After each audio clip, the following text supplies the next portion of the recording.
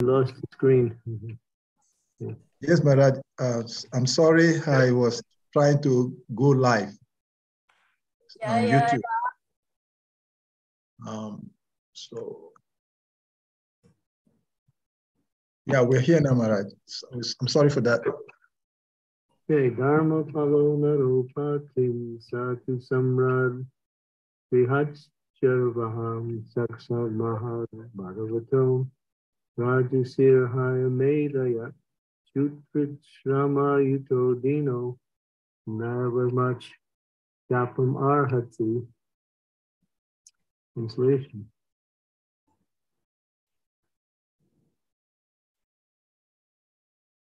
The Emperor Parikshit is a pious king. He is highly celebrated and is a first-class devotee of the personality of Godhead. He is a saint among royalty, and he has performed many horse sacrifices. When such a king is tired and fatigued, being stricken with hunger and thirst, he does not all deserve to be cursed. After explaining the general codes related to the royal position, asserting that the king can do no wrong and therefore is never to be condemned, the sage Samika wanted to say something about Emperor Parikshit specifically. Specific qualifications of Maharaja Parikshit is summarized herein. The king, even calculated as a king only, was most celebrated as a ruler who administered the religious principles of the royal order. In the Shastras, the duty of all castes and orders of society are prescribed. All the qualities of the Kshatriyas mentioned in the Bhagavad Gita were present in the person of the emperor. He was also a great devotee of the Lord and was a self-realized soul.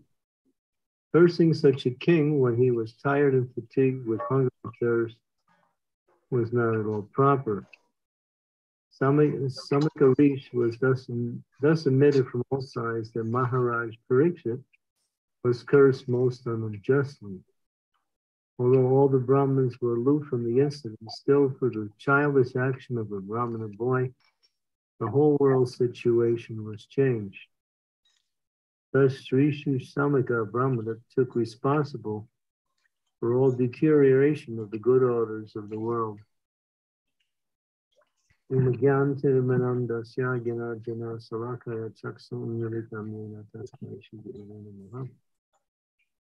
Chaitanya Manobhistam Stapikam Yeda Bhutale Swayam Bhupakadam Mayam Dadasi Smartadatikam Namo Vishnu Padaya Krishna Prasthaya Bhutale Vimakti Bhakti Vedanta Swami Tinamine Namaste Saraswati Deve Gaudavani Pacharine Nirasesa Sunyavari Pasyatya De Satarine Vanchakalpataru Vischa Kripa Sindhu Vacha Patikanam Pavanebhyo Vaishnavebhyo Namaho Namaha Jai Shri Krishna Chaitanya Prabhu Nityananda Sri Advaita Gadadhar Srivasadi Gaur Bhaktivinoda Hare Krishna Krishna Krishna Hare Hare Hare Rama Rama Rama Hare Hare.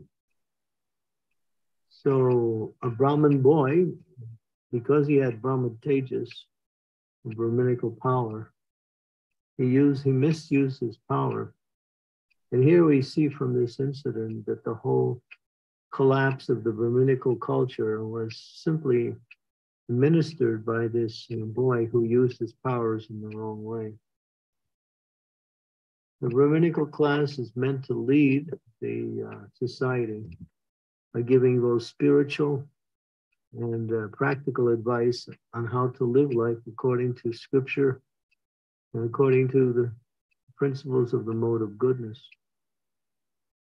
When the Brahmins become proud of their position and lose their connection with righteousness, then they act against higher principles. And here's an example.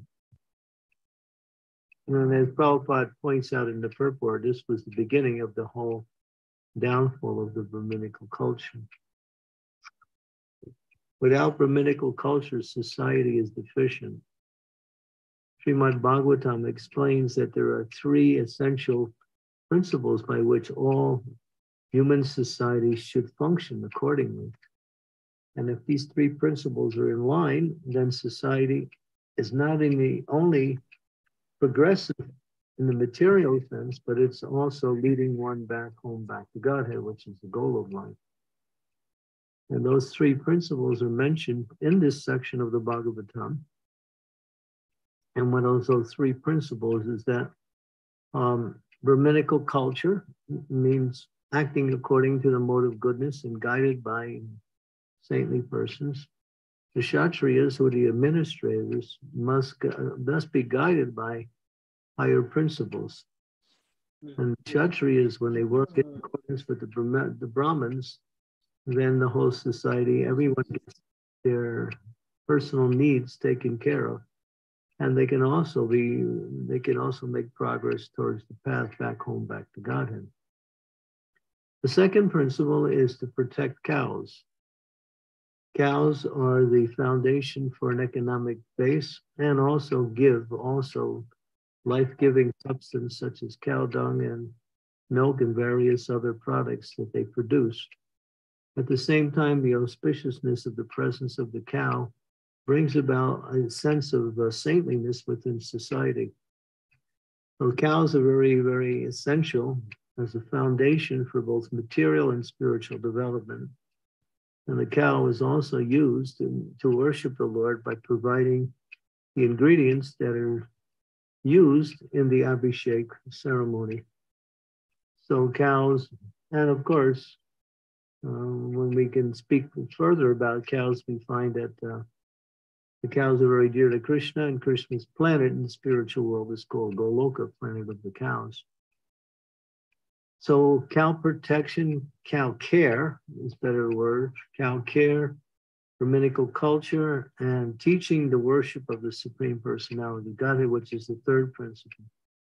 When these three principles are in line, then society is progressive and can move both materially successful and spiritually elevating. Here we see the results of the downfall of the Brahminical culture, which is the foundation for keeping spiritual principles intact and developing proper saintly rule within the society. So how was it possible, this young boy, he was only 12 years old, he cursed such a powerful king for no apparent reason? Everyone who was, even his father, who was supposed to be the object of the offense committed by Maharaja Parikshit, was also lamenting what his son had done. He didn't even agree with that. But there was a higher principle that is not mentioned here, but which is the foundation, is that in order to speak the Bhagavad Gita, Srimad-Bhagavatam, Krishna arranged for this situation to happen. Just like he arranged for Arjuna to be put into illusion and ask questions that he would never even think of as a saintly person and as a Kshatriya. But that was also Krishna's arrangement to give the world the great text called Bhagavad Gita. Now here, in the same way, this knowledge is being disseminated through two persons, Maharaj Parikshit and Sukadeva Goswami. Obviously, the punishment was not in line with the so-called offense. In fact, it was not even an offense. But for higher principles, and Maharaj Parikshit, he had the power to counteract the curse, but he didn't do it because he saw this as the hand of the Supreme Lord.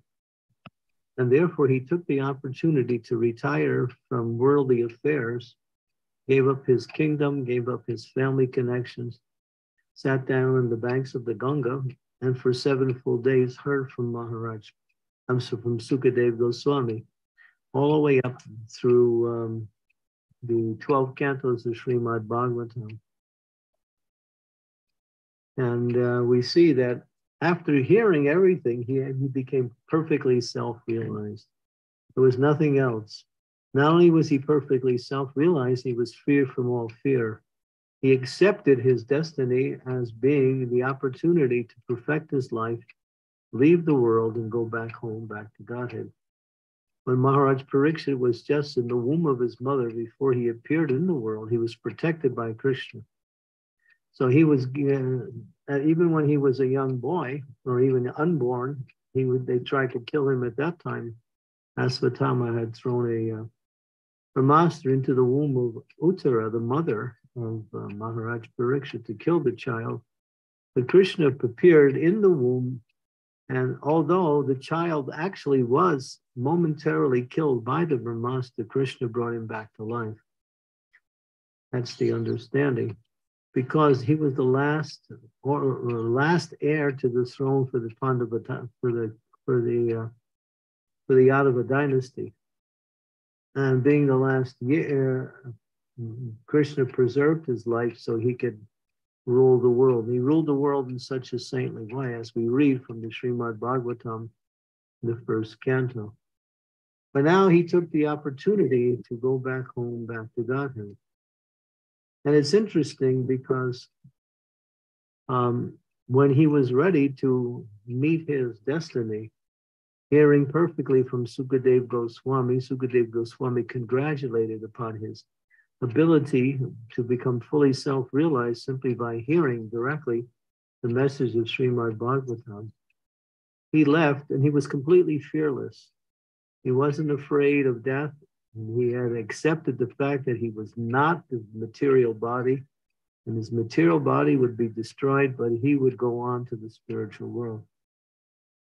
When he left Sukadev Goswami, he sat in meditation, fully absorbed in the Supreme Lord. Taksaka, who was that snake, was a mystical snake.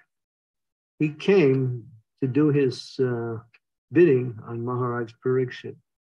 And as he was approaching, he was stopped by Kashyapa Muni. Kashyapa Muni interfered with Taksaka, about to destroy Maharaj Pariksit. And Taksaka said to Kashyapa Muni, please don't interfere. He said, I'm here to stop you. I will preserve the life of this great king. He will reverse the curse. Taksaka said, my poison is so powerful that it can destroy anything. You cannot counteract it. So Kashyapa challenged him to a demonstration, and Taksaka let his poison out upon a Hippalaya tree, and it destroyed the tree completely. But what happened was Kashyapa Muni had the power to counteract any poison, and so he brought that same tree completely back to life. When Taksaka saw that, he realized that his mission was going to be thwarted. So he apparently disappeared by his mystic power and took the form of a Brahmana. And when Maharaj Pariksit was sitting in meditation, there were many persons around him. And one of the persons was Taksaka in the form of a Brahmana. And then he took the opportunity to get very close to Maharaj Pariksit. And then he turned himself into his original form as Taksaka, the mystic poisonous snake bird, and bit the foot of Maharaj Pariksit. And that biting injected him with this deadly poison, and his body immediately burst into flames, and he was completely oblivious or free from any of the activities that was happening to his body. And then as soon as his body was destroyed, he attained perfection and went back home, back to Godhead. Of course, Janmenjaya, the father of Maharaj Pariksit, became very angry when he found out what had happened. So he was a very powerful king, called all the Brahmanas together. He said, now we will destroy all the snakes in the world. He said, bring about a sacrifice. And they did. And they chanted the mantras, and all the snakes were falling into this fire of sacrifice. Taksaka realized what was happening. He realized his life is at threat. So he went to Indra, and he went to Indra for protection. And Indra gave him protection. And at that point, he was given protection by Indra. And then Janmejaya continued his yajna to throw both Indra and Taksaka and all the devas into the fire. So the story goes on. After that, we haven't read any farther than that. We'll have to find out what happened after that. But somehow or other, by the power of Indra, he was able to counteract the effects of that yajna. But a great sage came up to Janmejaya. I forgot who that sage was, and said, there's no need to kill all the snakes in the world just for one snake. So please stop the sacrifice. And he did. He did. So it's quite an intriguing pastime to see how it's unfolding. But the whole thing is that Maharaj Parikshit took the opportunity of a situation in this material world to relinquish all of his material responsibilities and simply focus completely on the Supreme Personality of Godhead in pure meditation.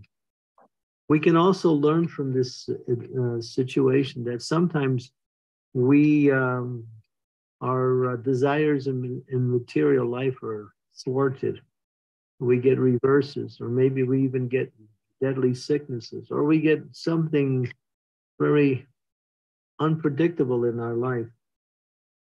Then a devotee can think, oh, actually, here's an opportunity to become detached from everything material. Let me simply just use the remaining part of my life and chant the Hare Krishna Maha Mantra, go to a holy place and perform devotional service, and then ultimately leave the world in pure Krishna consciousness. So we see that something apparently is inauspicious and turned into something auspicious for those involved. On another level, there is an inauspiciousness here. It's also mentioned in the purport that the Brahminical class had now become degraded.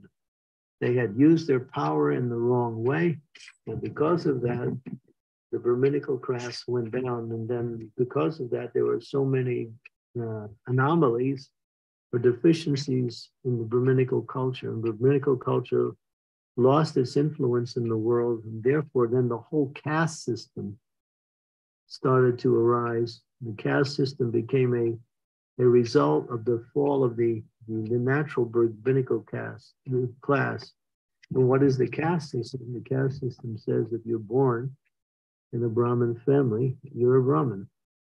If you're born in a Kshatriya family, you're a Kshatriya. Born in a Vaishya family, you're a Vaishya, similar with Sudras. So it became rubber stamped, where those who take birth according to a certain Varna become that Varna. But we also know that this principle is against the principles of qualification. A person's qualification to act according to a particular Varna is based on education and qualification, and not simply on birth. And this is brought out in the Shastras. Krishna also explains that even if one is born in a lower family, if they exhibit the qualities of a higher Varna, then they should be seen in that way.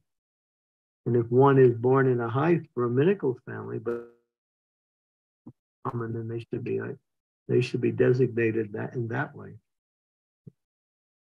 So we see how, and nowadays even the Brahminical culture is somewhat lost due to this incident that happened so many thousands of years ago. The Brahmins have now become beggars and are surreptitiously taking the position of leadership without the proper qualifications. Prabhupada said in one of his lectures, the whole fall of India to the Muslim leaders, of Muslim rulers, were due to the fall of the Brahminical class. When the Brahminical class was not honoring the other lower classes, left the left the Hindu society and started to become Muslims. Prabhupada said that's how the entire Muslim society developed in India. It was not brought in from the outside, it came from the inside. So, without leadership, everything becomes chaotic. And then people who are not leaders try to take the position of being leaders. And then you have what's called topsy-turvy. And then, and Arjuna made that point to Krishna also, that when the leaders in society, or the men in society, he made a broader statement, are killed and the women are unprotected, then because the unprotected women will be victimized by unscrupulous men, then you have what a class called Varna Sankara, or those persons who are simply interested in exploiting women for their sense gratification. Then you have a class of unwanted children who are coming not from Brahminical sources, but from all other lower sources throughout the different universes. So you'll see both the benefit and the downside of this particular pastime. The benefit was the speaking of the Srimad-Bhagavatam.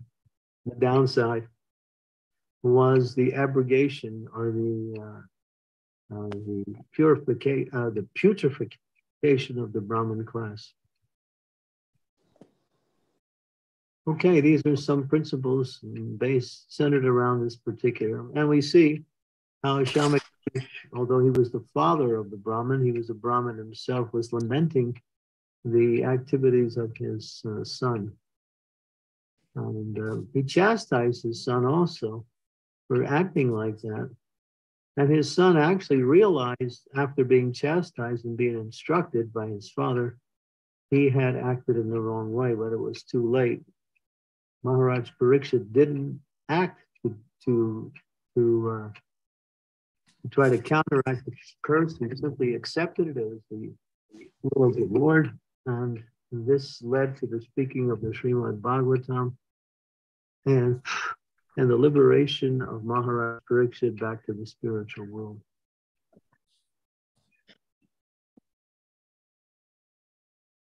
Hare Krishna. Hare Krishna. Thank you so much, Maharaj, for the wonderful narrations of the stories. It's so sweet hearing them all over and again. Over and again. It's so nice hearing it.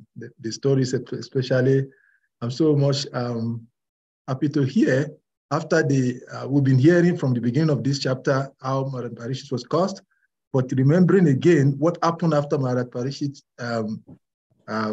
was bitten by the snake, hearing about the past times gives a lot of refreshing memory. Thank you so much, Maharaj. Hare Krishna. So, devotees, if there are questions or comments, please kindly indicate by using the hand emoji or raising our hands directly to indicate a question.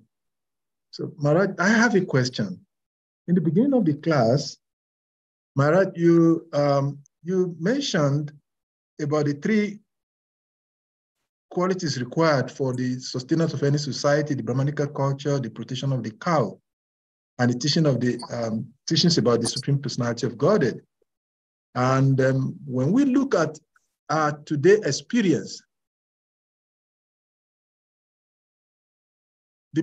according to Wikipedia, there are about 1.2 million Hindus, followers of Vedic tradition. But we know that practically when we talk about Brahmanical culture, it is almost very near. When we look at the population of Krishna consciousness devotees also globally, it is very small compared to the society at large.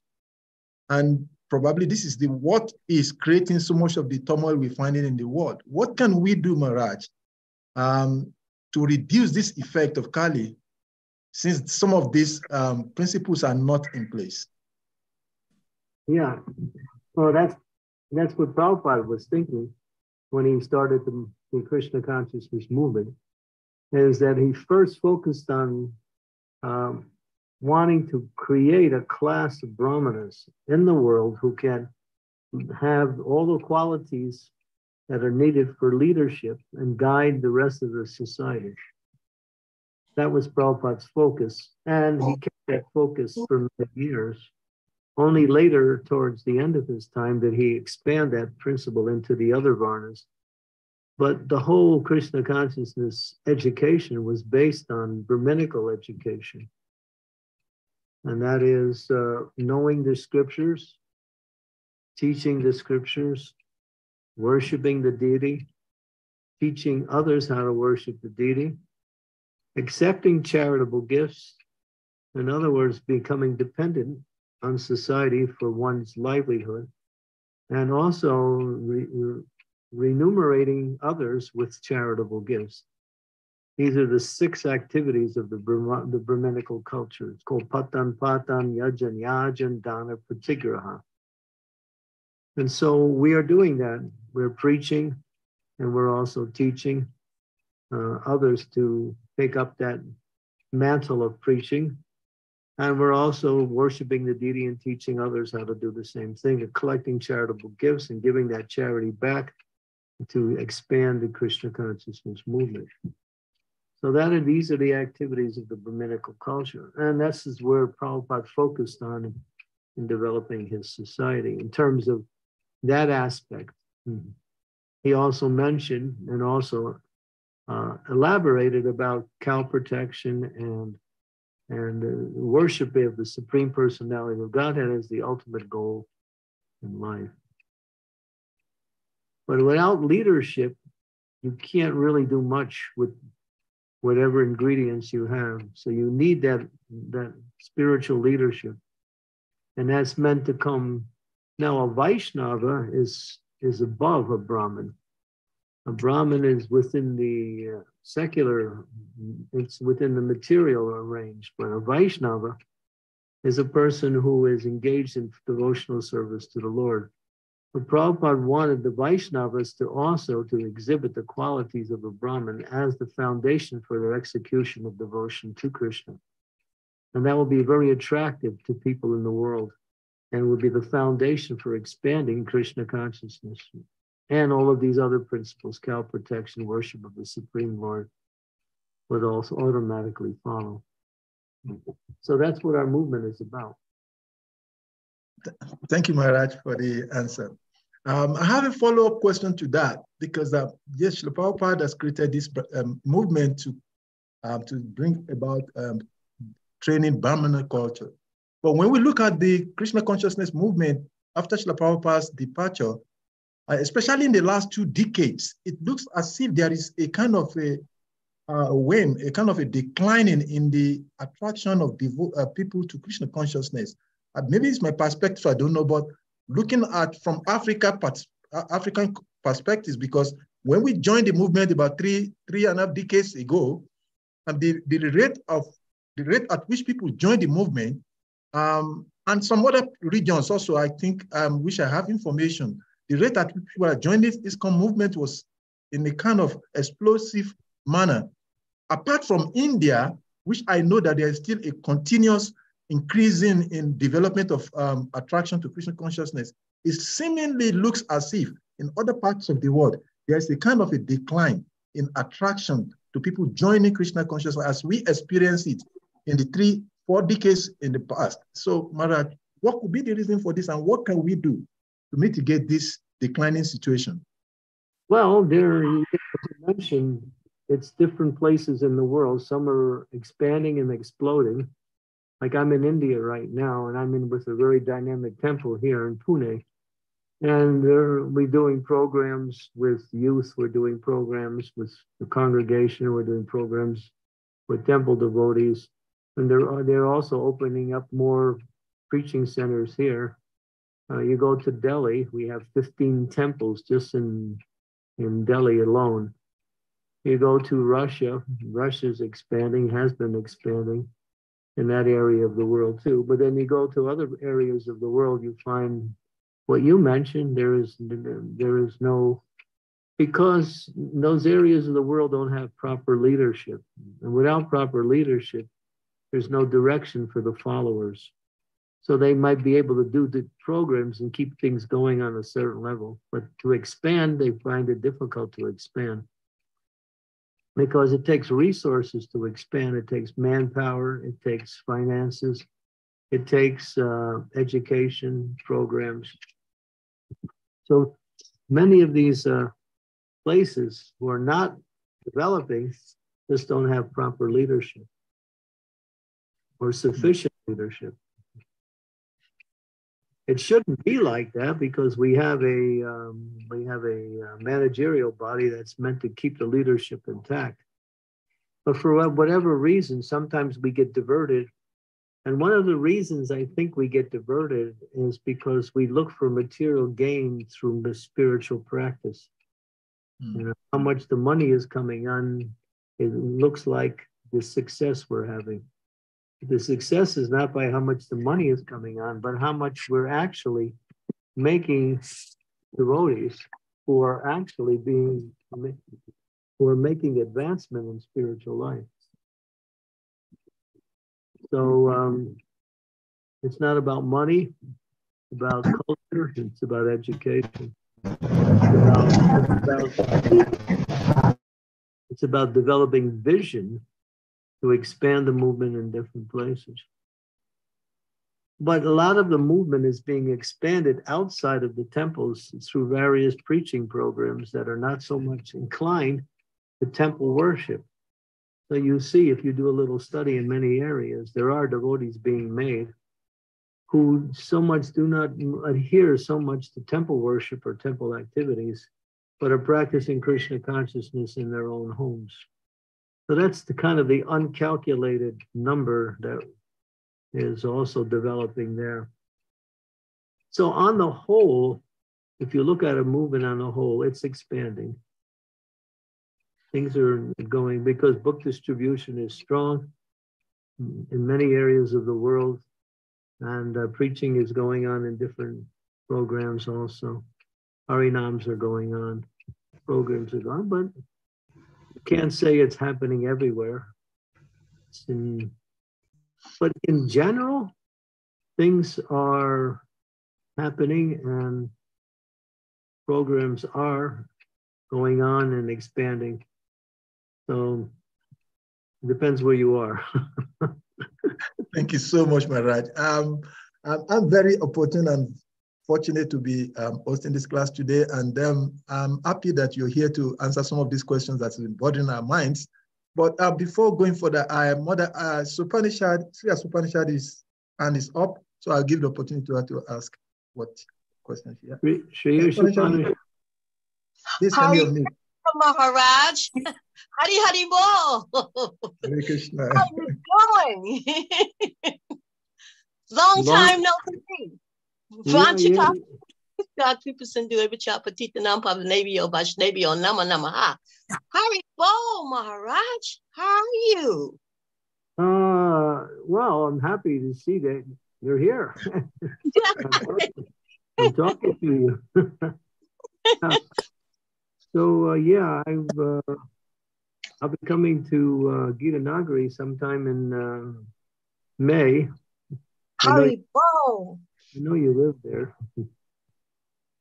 No, I live in Ohio, but you know, it's just like living in Gita Nagari because we're so close. We're not that far. You moved out of your place and. No, I didn't move out of my place. I'm still in Cleveland, not Cleveland, Akron, Ohio. And see, Maharaj, you haven't been to Cleveland in Ohio in a long time. So okay. Yeah, you know. I just got a message. Somebody said, come to Cleveland. Yes, yeah, you need to come. We're doing wonderful things. We're having quite a nice congregation developing now. So have to come. Maharaj, how is your health? How have you been? Well, I'm still alive. And sometimes I look like I'm not so alive, but other times I feel very alive. Well, you look fantastic. I just wanted to ask you how you were doing, because I haven't saw you, and it was just a pleasure and a treat just to see you and to hear you. And I do have a question. My question is about you mentioned that the fall of the Brahmin culture was because it was arranged pretty much.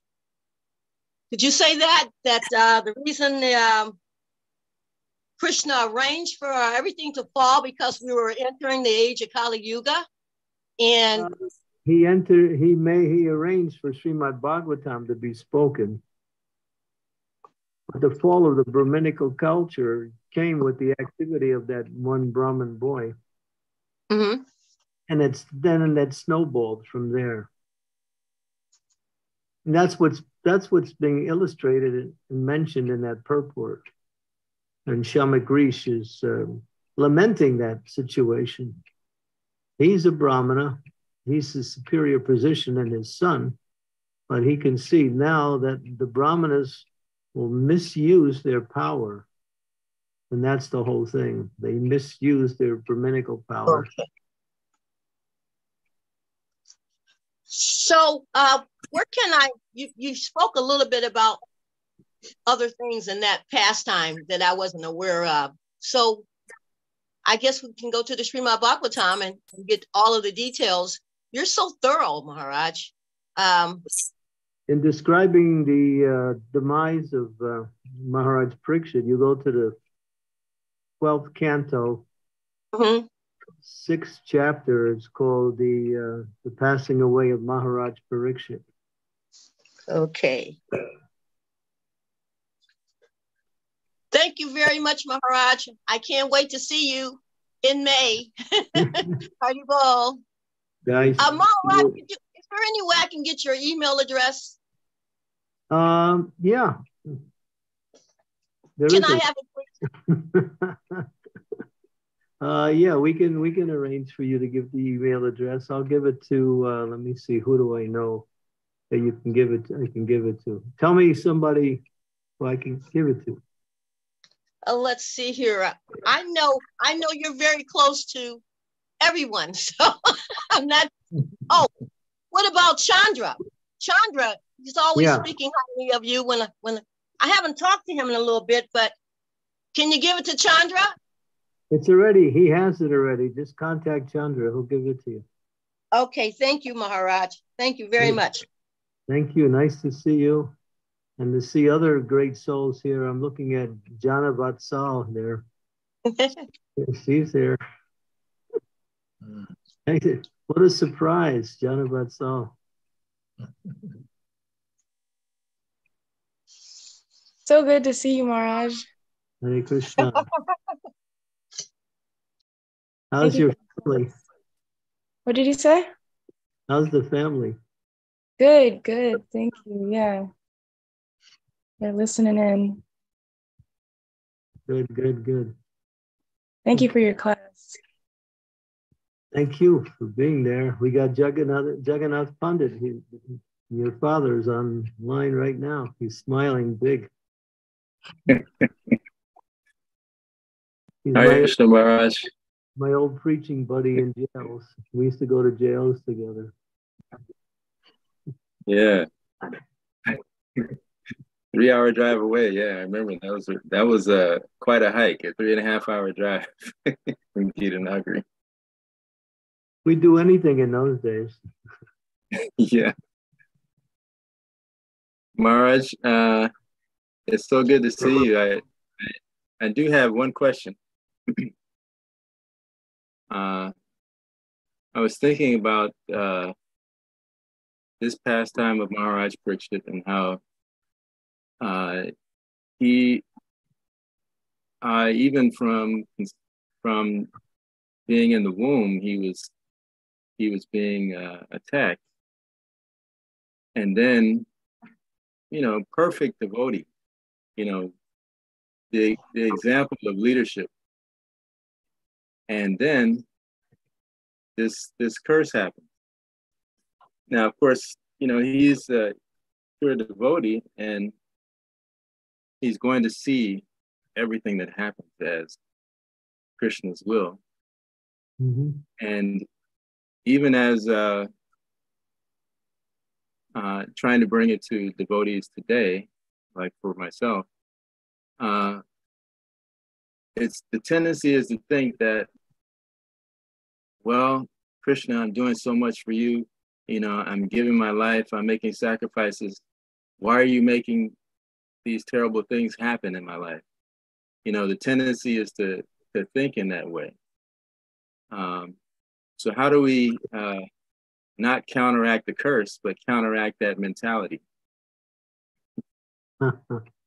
Well, the mentality is obviously not seeing Krishna in calamities, because it says that for a devotee who is engaged in devotional service, obstacles are opportunities for greater spiritual advancement. And of course, we have the example right here. So a devotee has to see that as long as we still want to enjoy this material world, we will consider these reverses as being something that is negative, something that's unwanted. Of course, we don't welcome them, but when they do come, then we have to understand, well, why is Krishna putting me in this situation? He's teaching me something. He's helping me become detached from some material attachment. He's making me more dependent on his mercy. So this is a constant scenario that keeps appearing throughout the whole history of Vaishnav culture, is that reverses are seen as opportunities for a greater spiritual advancement. You saw that with your Guru Maharaj also. He took advantage of that reverse and used it to preach Krishna consciousness very powerful, write more books, and to show the example of how to leave the world in such a way as one is welcoming the mercy of the Lord rather than resisting the mercy of the Lord. That's an extreme example, both with Maharaj Pariksit and with Bhakti Tirtha Swami. But on a smaller scale, when we have these reverses, apparently reverses, there's a meaning to it, there's a reason for it, and there's also something good in it. So someone asked Srila Prabhupada, there's that old cliche, you hear it, every cloud has a silver lining. I'm sure you heard that. Every cloud has a silver lining. So that statement was given to Srila Prabhupada for his comment. And Prabhupada said, no, every cloud has a silver lining only for the devotees, but not for those who are not engaged in devotional service. Those who are not engaged in devotional service will simply bring these difficulties. They're simply the reactions to their sinful activities. For a devotee, it's an opportunity to make advancement in Krishna consciousness. Just like you have the example of Kadambakanana Maharaj. So he's been designated or diagnosed with, terminal cancer. But he's not doing anything to try to counteract it. I mean, he did a little bit at the beginning, but then he realized, why waste time with this? Better to stay engaged nicely in devotional service, finish my life up in full devotional service, and try to reach the spiritual world, instead of running after this doctor, that doctor, and specialist, and this cure and that cure. And I spoke also to other senior devotees in relationship to him, and they also congratulated him for his decision. So he's obviously he's using this opportunity to go deeper into his own devotional service, stay fixed, and continue to preach Krishna consciousness. So, but for us, who get these smaller little obstacles, they're just teaching us something. That's something we need to learn, something we can use for the benefit.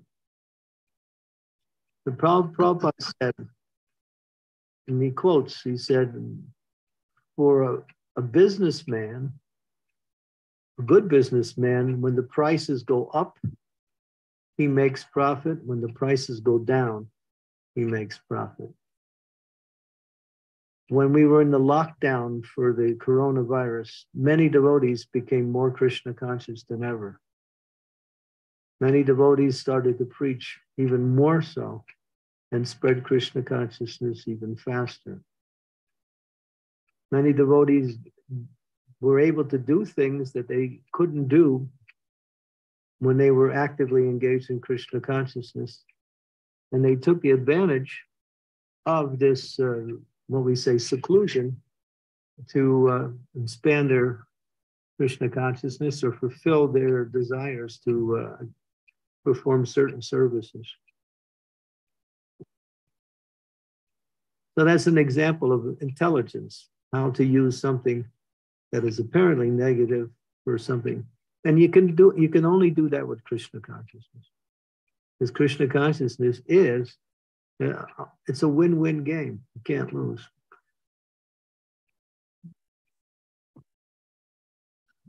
If you accept it in the right way.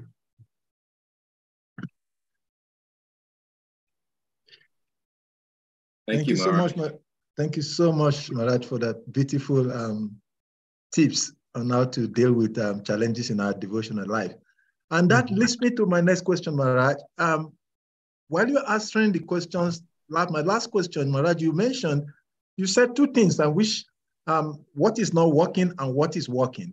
What is not working is that maybe leadership gap is there in some of those areas where there are things. So we leave that aspect of not working things. But you spoke about something which is interesting to me, that in some other places there are kind of a preaching that we have so many people reading Prabhupada's book, maybe following some of the principles of Krishna consciousness, but they're not regular members of the movement. I do a lot of interfaith preaching at different levels, global levels, and I've been worried. And then when you said this, it pricks my mind because one of the things that has been challenging for me is that most of these people at this different level, United Religious Initiative level, United Nations levels, all of these levels platform, I had the opportunity to preach there. And they take books. But most of these people at that level don't want to become regular devotees. But somehow or the other, they read the books, they take some parts of the Krishna consciousness principles.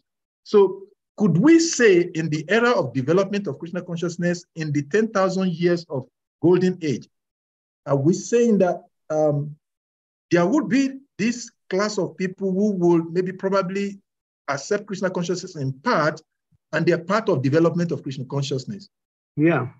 Yeah, Prabhupada also said, he said, don't expect everyone to become Krishna conscious. It's not possible. But even if we make people favorable, they read the books and chant, sometimes they're planting the seeds for future development. So it may not happen in this life, but at least in their next life, they'll get a good situation, pick up from there. So there's, as long as we're preaching and spreading Krishna consciousness, there's always benefit. But don't expect, everyone to become Krishna conscious. It's just not possible. Thank you very much for this. This is a very big solace. Yeah. I think Shashidhar had his hand up at the very beginning. We somehow forgot him. He's still online. Shashidhar, are you there?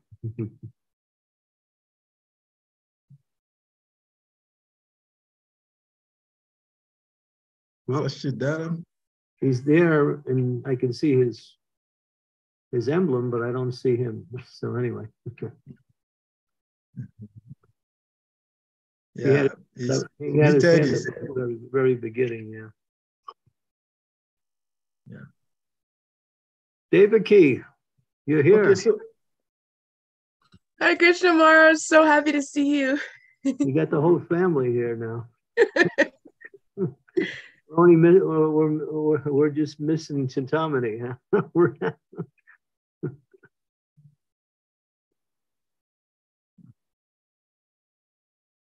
Yeah. Hare Krishna.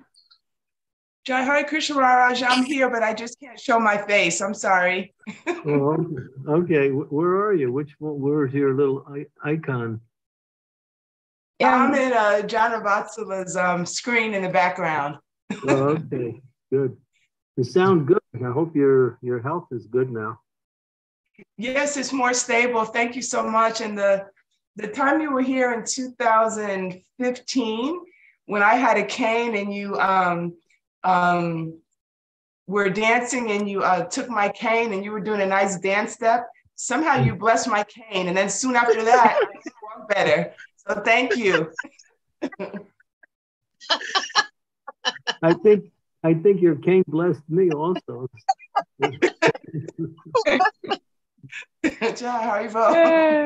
Your cane blessed me that I don't have to carry a cane. That's sweet.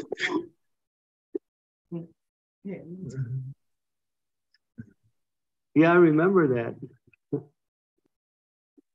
Yes, it was fun. Thank you for blessing us always.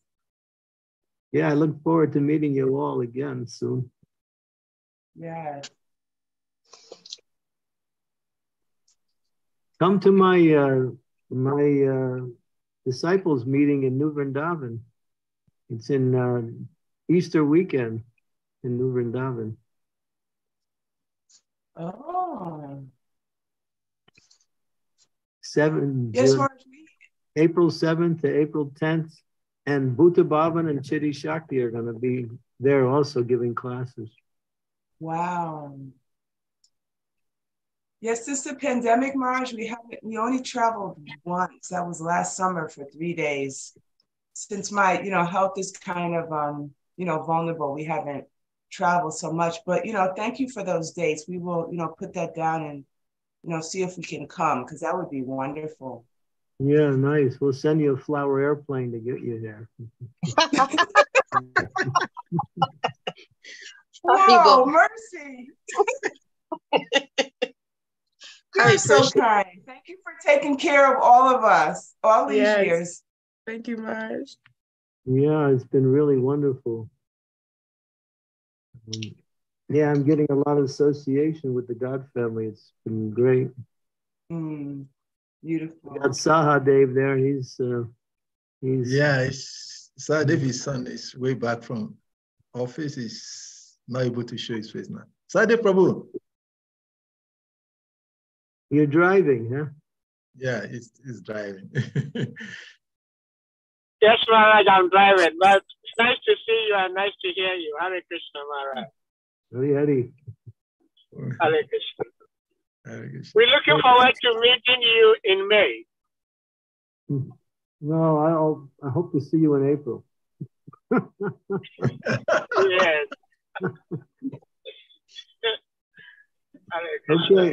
Okay, Shashidhar is back. Hare Krishna. Yes. Yeah, did you have a question? Prabhupada, all glories to you. Thank you so much. Actually, I was having mobile, so I couldn't. I just heard it and I came. I just switched over to other person. Okay. You still have a question? Oh, no. Thank you so much for that. Okay, thank you. Hare Krishna. Hare Krishna Maharaj, please, I know it's very late in India. Please, if you could give me your mercy. I wanted to have one question before you go, Maharaj. Sometimes it's somehow very difficult to bear the disappearance of one's spiritual master. How do one deal with this? Sometimes I couldn't just find a way to live. I just feel so helpless, feeling separation from the spiritual master's departure. So at this kind of a moment, what is the best advice you will have for one to deal with this? Well, we write books about this subject. It's not a small thing. One thing you should know that the spiritual master is still personally present with you based on how much you are absorbed in his mission and his instructions. He reasons ill who say that Vaishnavas die that when thou art living still in sound. Vaishnavas die to live, and in living spread the holy name around. So a Vaishnava disappears from this level to continue with their service to the Lord somewhere else. But they never leave those who are dedicated to them. But it's up to us. Now we have to make a greater effort to stay in contact with them. And that means we have to get out of the neophyte position and come to the position of Madhyamamadhikari and actually take up the role of preaching.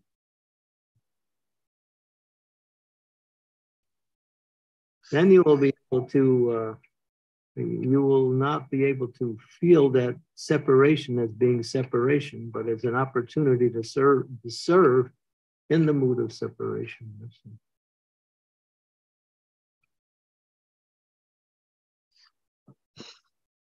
Thank you, Maharaj.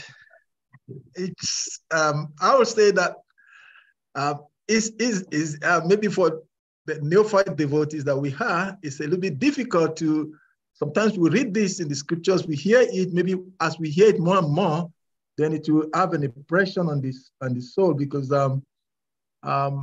sometimes it's okay, sometimes it's really, really very difficult, most especially when there are certain circumstances. You find that it's difficult to deal with the physical absence of the spiritual master. But I guess hearing it more and more from a personality like you will help us to be able to rise to that level where we can actually feel the presence of the spiritual master even in his absence. But it could be very difficult sometimes, Maharaj, really, really difficult. But we'll keep trying. Because the spiritual master speaks through different avenues, different venues. So if you're connected with him through devotional service, you'll hear his voice in through different situations, through different persons. And he'll be talking to you through these different mediums.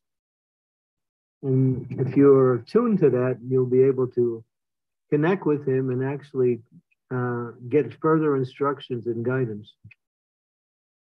The spiritual master never leaves a disciple, but he apparently seems to leave. And that's just to bring the neophyte devotees to a higher stage and to get rid of the insincere devotees. That's why he leaves. The ones who are insincere will fall away. Those who are sincere will make progress even after the spiritual master leaves.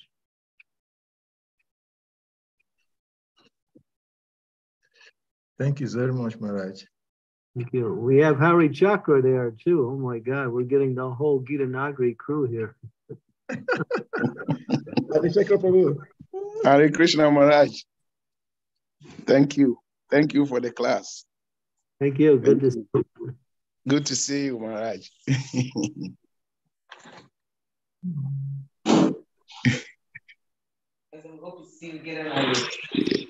We hope to see you in Gitanagri, Maharaj. All right, but I'll invite you first to New Vrindavan.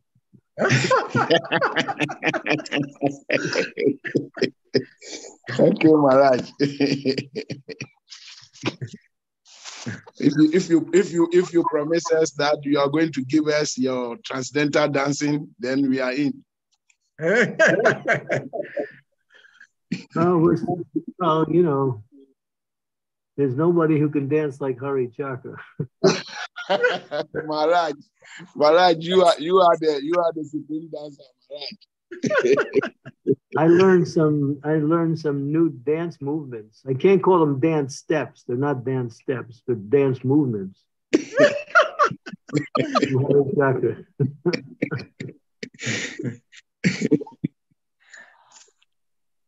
Yeah, I tried to somehow or other follow in your footsteps, but I wasn't able to keep up.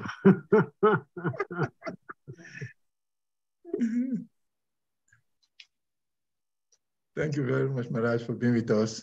We really, really, very nice to see everyone. Boy, it's been a wonderful discussion here. So many great souls are here. Yeah.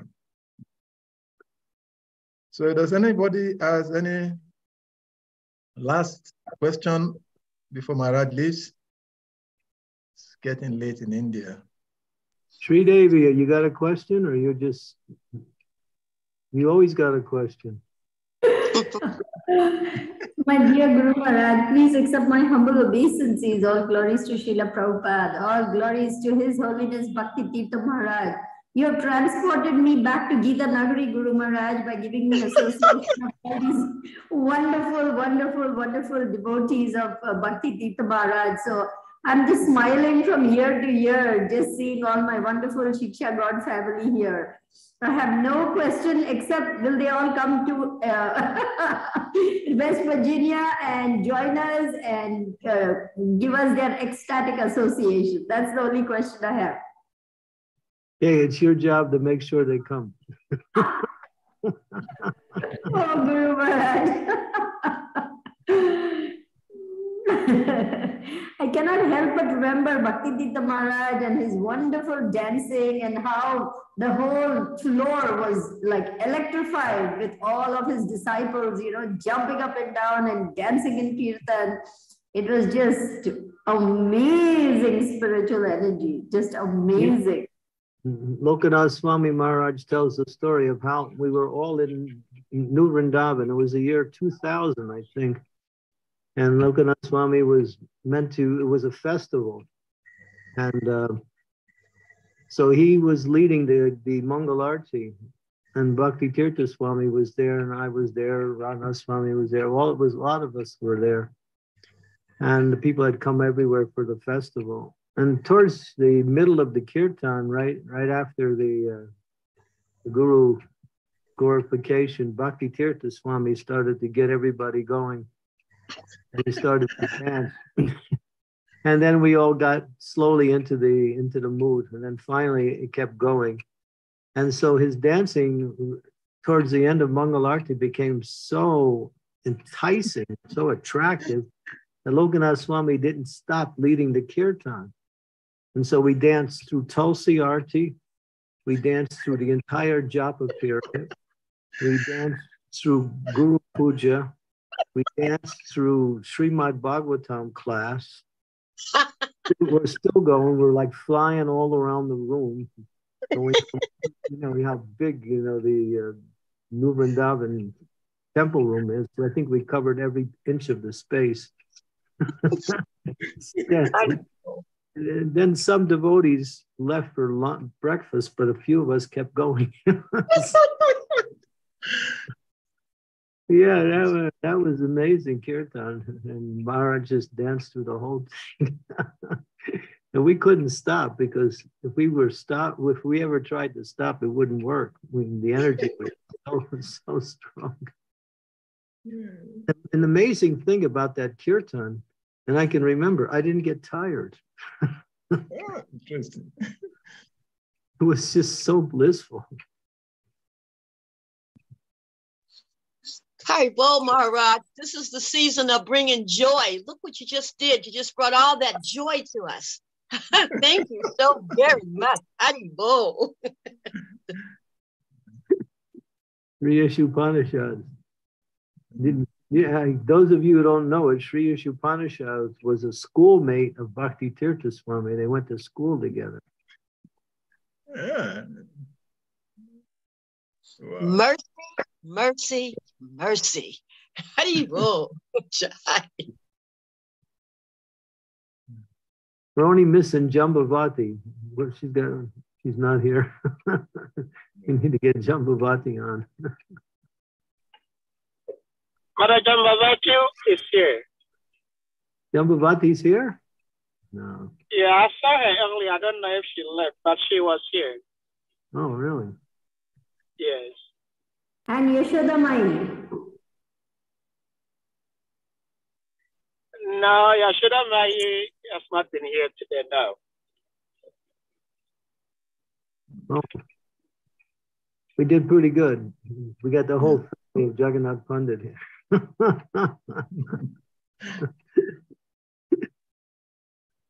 Thank you so much, Maharaj. We're so blessed to have you.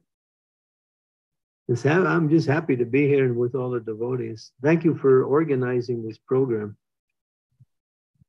Thank you, Maharaj. Dham is our life. just discussing and hearing about Srimad-Bhagavatam, and we won't have to touch this material energy. Thank you so much, Maharaj, by your mercy. Hare Krishna. Hare Krishna. So if there are no other questions or any comment from any devotees, I think we'll allow Maharaj to go so that we can. But before we go, as our usual routine here, we request all of the devotees to please kindly all unmute themselves and let us loudly chant the loudest of Hare Krishna Mahamantra to appreciate Maharaj for giving us this life. Hare Krishna, Hare Krishna, Krishna, Krishna, Krishna, Hare Krishna, Hare Rama, Hare Rama, Hare Rama,